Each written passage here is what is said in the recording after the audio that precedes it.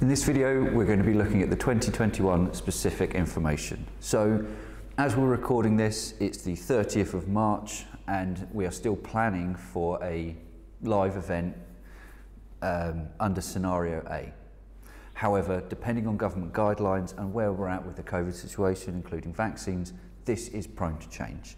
So please make sure to be updated on the IMechE Facebook, LinkedIn, Twitter, and on the IMechE website itself. Concept Class, or Class 2, will be held entirely online this year. We have every intention of holding a live event for the Formula Student or Class 1 event. However, it may look slightly different from previous years, depending on the government guidelines. If it is deemed necessary to go back to a virtual event, the same way we did in the 2020 competition, here are a few hints and tips to make sure that your presentations are a bit more professional and stand out to the judges. The first one being having multiple people in a call. Although this gives you a bigger resource to pull from, it may make it harder to be able to communicate your points if people are jumping in and trying to answer questions all at the same time. The second is conference etiquette. Make sure you're allowing other people to talk and asking questions along the way.